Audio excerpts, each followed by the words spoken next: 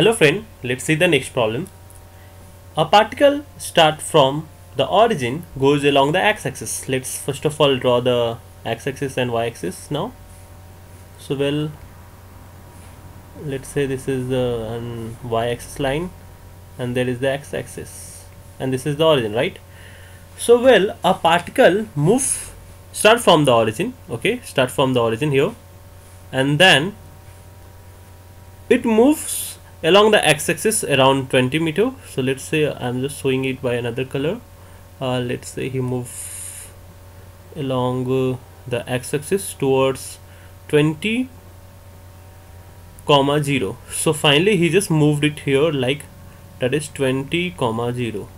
So it means he travel a distance of 20 meter along the x-axis, and he returned along the same axis, same line. I mean, like this, he returned along the same line up to origin as well, and then the point minus 20, 0.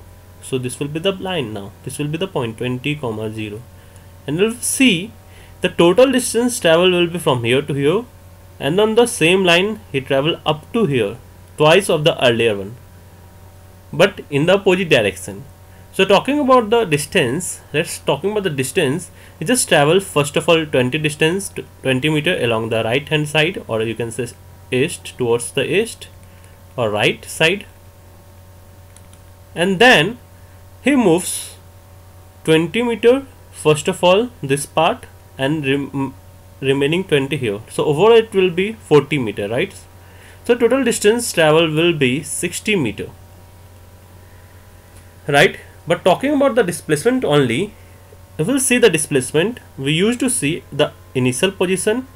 Initially he is all at x is equal to 0, and finally that person reach at x is equal to minus 20.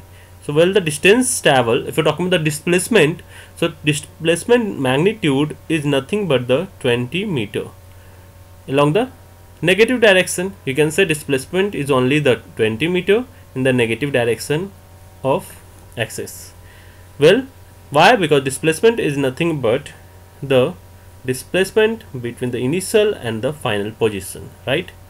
So it depends upon the initial and final position. So earlier the person were here only, and at last he reached here. So that is the displacement along the negative x-axis.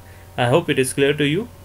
Towards the next video, please subscribe the video so that you will see the answer of this. Thank you for watching.